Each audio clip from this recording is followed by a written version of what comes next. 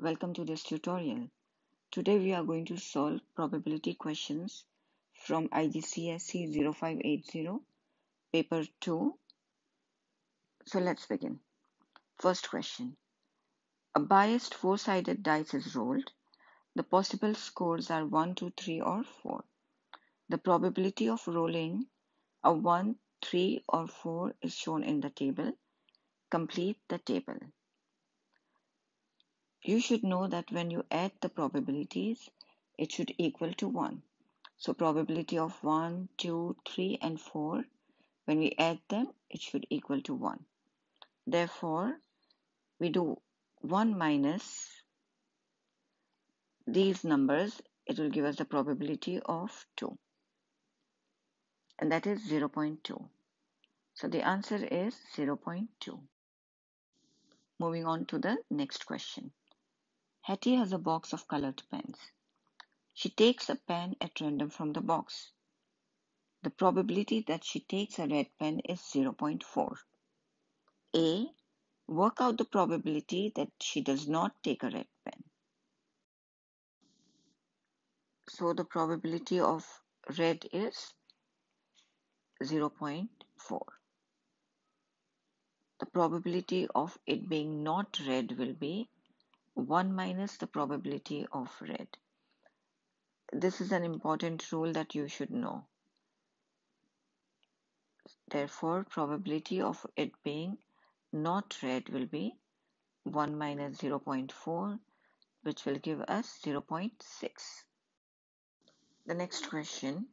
The box contains only blue, red and green pens. There are 15 blue pens and 15 green pens. Complete the table. So we know that the number of blue pens and the number of green pens are same. So we can assume that their probability is x and x. When we add all these probabilities, it should equal to 1.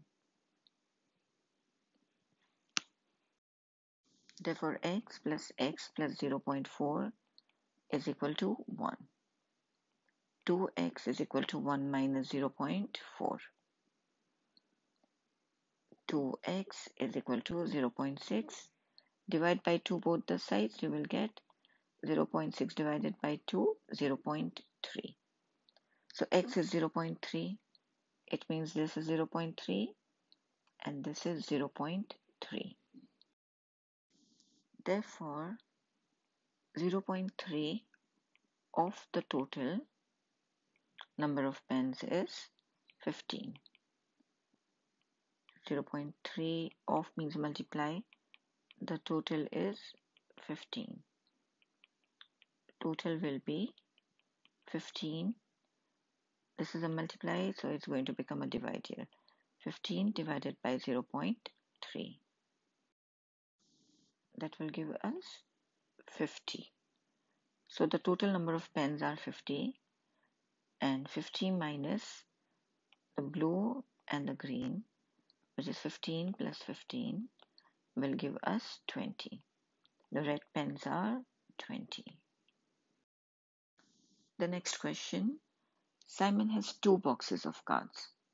In one box, each card has one shape drawn on it, that it is either a triangle or a square. In the other box, each card is colored either red or blue.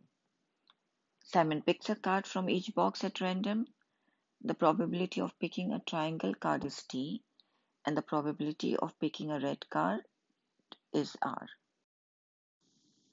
We have to complete the table for the cards that Simon picks, writing each probability in terms of R and T. So the probability of picking a triangle card is T, and a red card is R.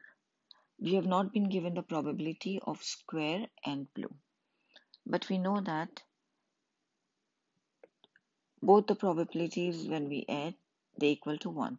So probability of square plus triangle is 1. Therefore, probability of square will be 1 minus T. And probability of the red card plus blue card is 1. So the probability of blue will be 1 minus r.